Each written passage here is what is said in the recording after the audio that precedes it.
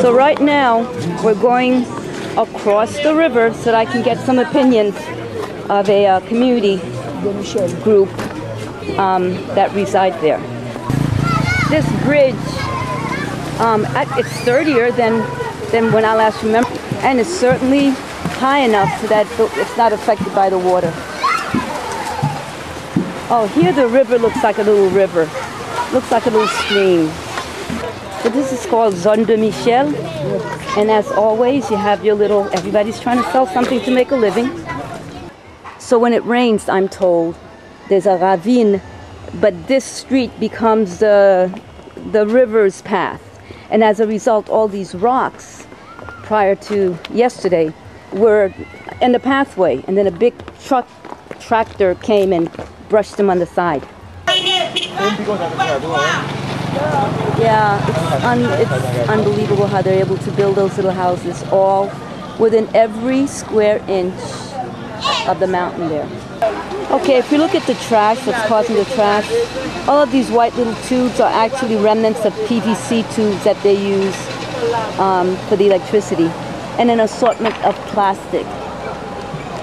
I mean, that's what the country really has to deal with. Well, we've arrived, and there are several members of this organization waiting to answer some of my questions. This is the local governing board of this. Non, pas moi, c'est Noël Franzi. Moi, c'est coordonnateur général de Code Seca. Et puis, what does Code Seca mean? Qu'est-ce que Code Seca veut dire?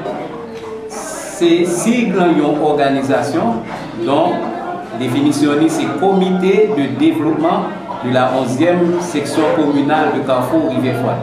Et c'est pour dire, it just let folks know, Riviere Froide is made of 13 communities, and this group represents the 11th community with about over 100,000 people. Est-ce que nous avons juste tout chaque monde est du tête? Et monsieur?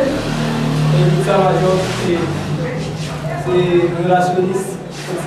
Merci. Moi, c'est Henri Guérens, responsable éducation en Côte-Seca. Merci.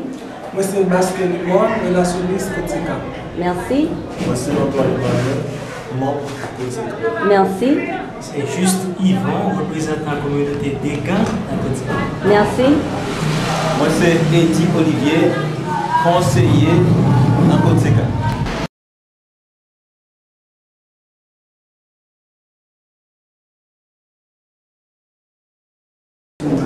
Ok. Allez. D'abord, ça me capable de dire, c'est que Haïti, si nous faisons l'histoire, tant que tout pays, il n'est pas isolé du monde. C'est la situation que Haïti trouve là, compte d'autres pays qu'on trouve là-dedans. Et on a une façon qu'on entame qui fait sortir là-dedans, vite que possible et durable. And so what he's saying is Haiti doesn't live in isolation. There are a lot of models of other countries that have been in catastrophic situations, and there are various steps that they can follow to improve. Oui, nous avons par exemple un pays tel que le Japon, 17-18e siècle, qui était trouvé peut-être dans la difficulté et qui voulait faire pays à développer. Ça, l'idée, essayé de faire, c'est essayer de prendre tout jeune nous, demander aide à l'autre pays pour le capable instruire, former, pour être capable de retourner vers service dans le pays. So, for example, take Japan in the 17th and 18th century, underwent a lot of problems. And what they did was they took all their young folks and sent them abroad, had them learn, provided opportunities for them to learn, and then brought them back into the country. Oui, ça veut dire, nous ne pouvons pas développer seulement sur le niveau infrastructure. C'est-à-dire, infrastructure pour le démise, il faut que nous pensions avec suprastructure. So, you know, what we need to look at is not so much the infrastructure, I'm interpreting to me, we have all this destroyed homes, but it's the superstructure, in other words, the human resources that we also have to consider. Normalement, c'est-à-dire quel que soit le pays qui est entré dans la dynamique pour aider le pays Haïti, je dis là, développer, reconstruire, il faut d'abord penser réellement aider les jeunes, prendre des bourses d'études pour être capable de former à l'étranger, pour nous capables de une superstructure qui est très grande en Haïti et comme ça tout nous parle de développement de la perfection. Sorry, I had to stop him right away because he was talking too fast. So what he's saying is, he says that so if any other country would want to help Haiti, one thing that they could do is to really try to build a superstructure. That is, give grants or scholarships to the young Haitians so that they can go abroad and learn, and that way they can come back and build a better Haiti. Oui, normalement, c'est que l'événement malheureux qui était frappé à Haïti 12 janvier dernier, quand tout le monde mourit, nous ne pas réellement c'était tremblement de terre qui cause tout le monde. Mais so the January 12th, this earthquake, we don't think that it was the earthquake that really caused over 200. Go ahead. Ouais, mais c'est Jean construction été faite là, niveau compréhension monde qui était construit, parce que qui pas normal et qui fait désastre et pas être comme ça.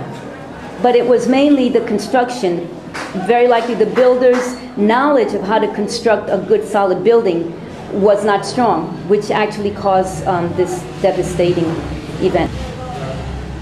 Ce qui veut dire, l'éclair et il pas nécessaire pour si je dis à demander secours, bah un autre pays, une autre nation, ou bien quelque chose, monde qui t'a aidé Haïti, je crois que c'est au niveau de général former monde peut-être qui pour reconstruire Haïti. So in summary, what I would say is if there's any nation or any organization that really wants to help Haiti, they need to start with the youth in terms of the education and the resources within that area. Parce que normalement, je dis là, tout le monde connaît le Japon, c'est une grande puissance. C'est parce que avec les mairies, ils ont choisi de voyer tout jeune à prendre formation en Europe et retourner venir aider pays. Je dis là qui fait une grande nation et un grand pays. Je crois que si nous faisons ça tout, je pense que nous, après 25 ans, nous sommes capables de gagner un grand Haïti, une grande nation haïtienne. So if we follow the example of Japan, the way they actually supported the education of their youth, I believe that within a 25-year span, Haiti can be a strong nation. Okay, alors? Oui, moi c'est Henri Evans, coordonnateur adjoint Côte Seca, et puis directeur d'école dans la zone. So I'm also a member of Côte Seca, and I'm also a principal of a school in the area.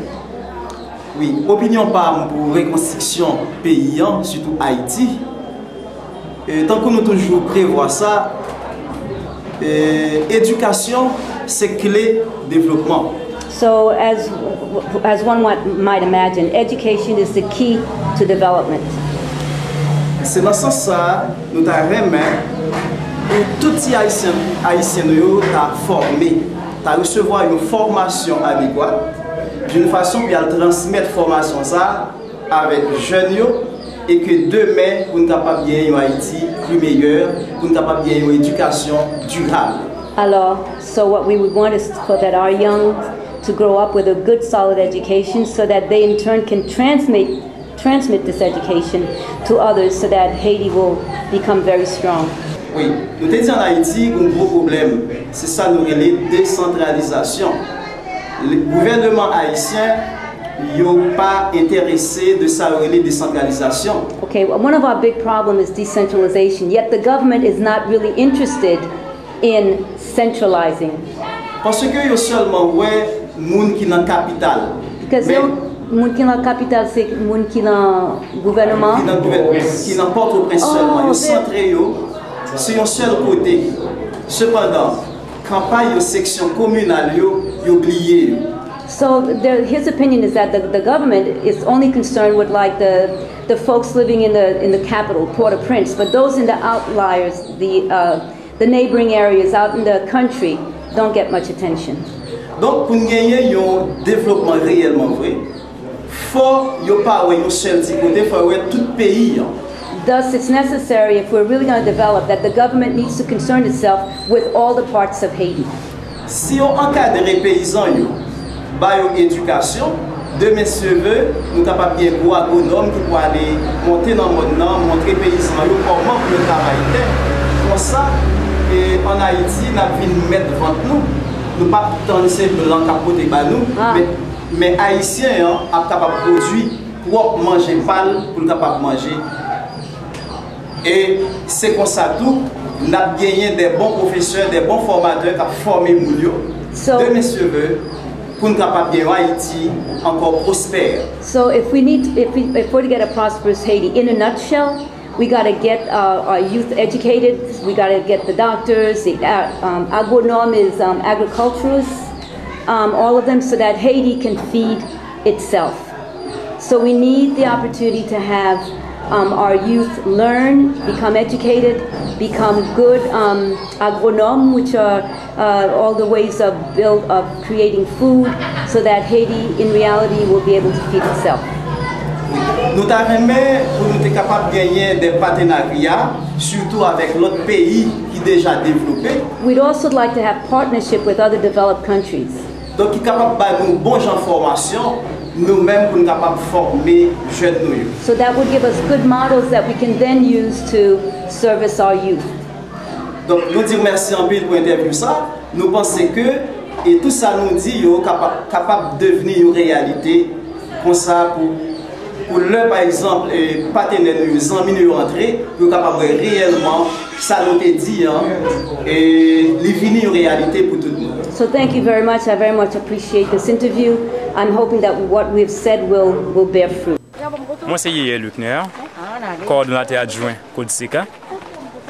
Nous comptons pour présence aujourd'hui parce que l'on parle de Haïti, Haïti va dire la République de Port-au-Prince, Haïti veut dire les 570 sections communales et les 141 communes qui existaient.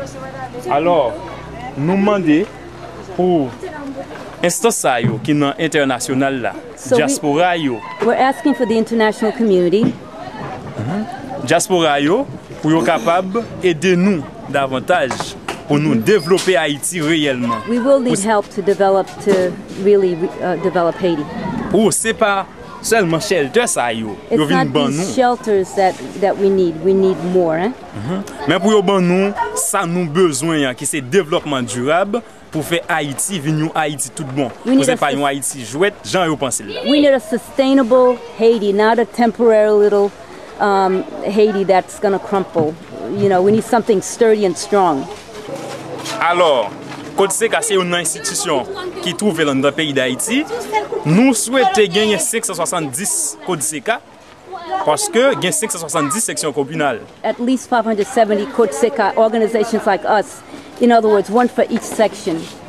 Parce que c'est avec développement section yo, n'a capable arriver sur développement communal pour atterrir sur département pour nous gagner une belle Haïti, nous souhaitons gagner. So in other words, what he's saying is you have to start small in the little communities and you build up and you build up and you build up until you can get to a strong Haiti.